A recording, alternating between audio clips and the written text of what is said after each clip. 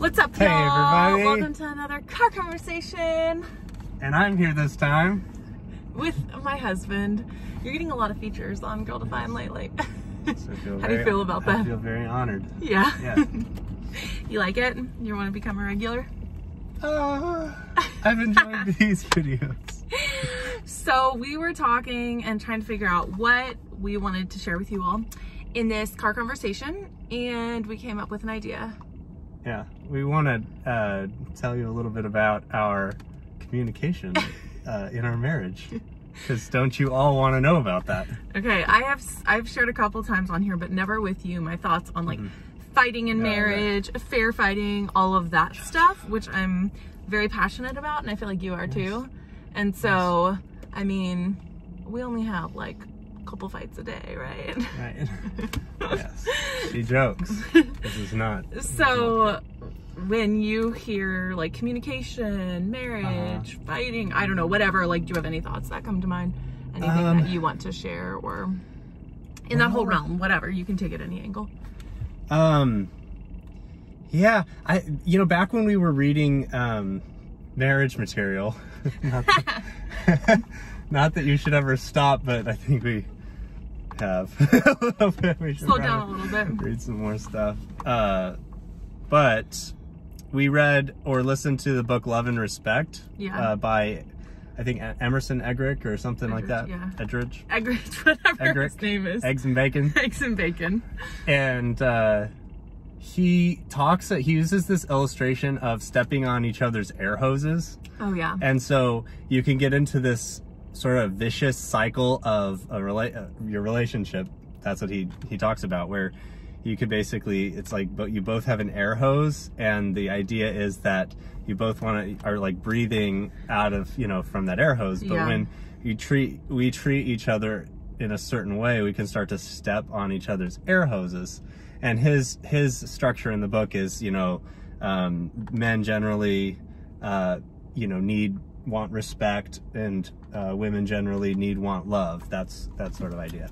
So that's what he talks about. But the general idea of the stepping on the air hose, I have that in my mind a lot. And I think that works for other relationships too. But the three things I would say that you do so well.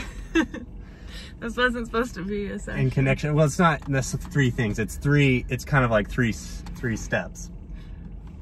But I was thinking about this because this means a lot to me. I know I'm monopolizing here, but this is just what Bethany does.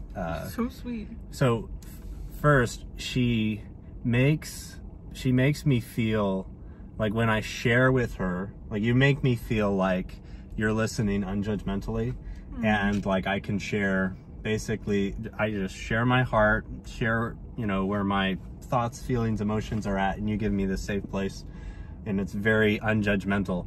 And so then that makes me both want to share more, but it also means that when you have something to share, I'm just like, naturally, I feel so loved, so respected, so like you've given me such a place to thrive, that I naturally want to be understanding to you and love you. And so when a conflict sort of thing comes up, it's almost like it's that groundwork of just how you've treated me that in so many ways allows me to feel just more naturally inclined to not just discount your view or your opinion, but be like, well, she's listened to me non-judgmentally, maybe I can do the same sort of thing. And like, it's possible that it's most likely that you have information and perspectives that I absolutely don't have or am blind to. So that's so I think that really helps.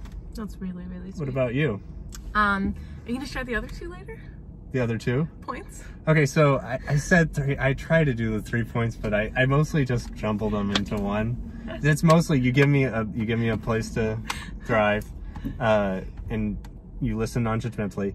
That leads to me feeling cared for, respected. Cared for and respected. And then that means that the next time you share with me, I'm just naturally emotionally more likely to so sweet to be. I mean, when he says three things that are going to be compliments, I don't want to let him go. Oh, those. I realized I said compliment, I meant more like three steps. I take them as huge compliments. That's so sweet. I don't think But- I'm mature enough to do the rule of 3 yet. I don't even know. I'm still working on that. I think the biggest thing is like, we talked about communication, and we grew up in similar homes where, like, you know, we had somewhat like healthy versions to build off of.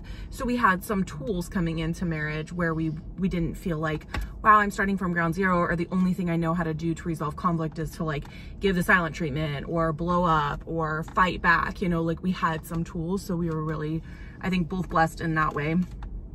I just spit a lot. And so I think for me, coming into marriage and then being married to you, well, I feel really spoiled because you're extremely patient, extremely kind, and like a peacemaker and like a diffuser.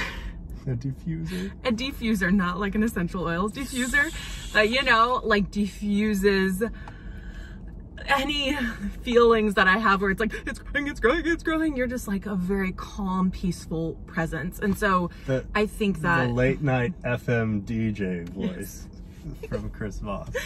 And that's an amazing thing for me, because I can be like very blunt and very black and white and very much like get into my way. And so when you treat me so kindly and softly and gently, it like totally like, so I feel like you help me to become the woman that I really want to be. And so that's like my biggest really cool takeaway, like from this conversation. And what I would want to share with you is like, help the person become the type of communicator that you want them to become. Just like, I want you to feel heard. I want you to feel listened to. I want your ideas to feel respected. Even if in my head I'm thinking like, I'm not sure about that. It's like, I don't need to express that in the moment. I want to listen and make you feel more valuable than what my response is, you know. And the same for you. It's like, you help me to feel so cared for, and like you're so patient and kind. And so it's like, wow, I feel so loved, and just that feeling can change so much within communication, you know. So Aww. Thanks, babe. So we love each other. Honestly, I didn't really have much more to say, except that you do a really good job of making our home a place that I love to be a part of. That's so sweet. I mean, the truth is, whether you're single or married, like, you can start putting and learning communication skills that will serve you long into the future. There are so many amazing books that will help you, and these are things that will last. Like, you don't, if you're like, but I'm not married, or I'm not in a relationship, it's like, you can learn and grow in ways that really will serve you so much if you do end up getting married. And this is an area that I want to grow a lot in. I've mentioned before, but I'm very slowly reading through How to Win Friends and Influence People, and it's like practical skills that like really help you, you know. And so I think what you said, like learning and growing, and we can pick up a few more marriage books and we should probably do that. Continue on. I just think it's like, you have to communicate all the time, and so it's something I definitely want to grow in. But I'm really grateful I'm married to someone who is really committed to that and helps me in that. I feel the same way. Feel the same way. Any final words to our friends on this conversation? I was thinking, I don't know what you'll think about this. I was thinking of this metaphor. Okay. And I don't know if I'm good at metaphors, but here goes. So if love is like a garden, then the soil is trust. And we water the soil of trust with the water of communication.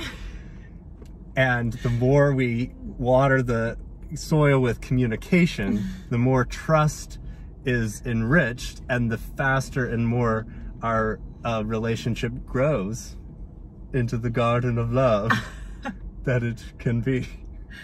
What do you think? Beautiful. Huh? You should write a book.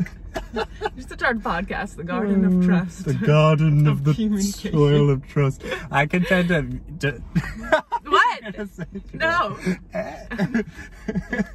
And that's all the time we have for, folks. Go for it. No, they want to hear you. Oh, I may have forgotten my thought. I was just gonna say that last thing, and then we'll go, is that I'm really spoiled because I have a man who loves to talk and loves to communicate, and so as you can tell, it's like we love pillow talk at night, and we love communicating. I really enjoy it. We like pillow talk and pillow kissing. All right, until next time, we'll see ya. Bye.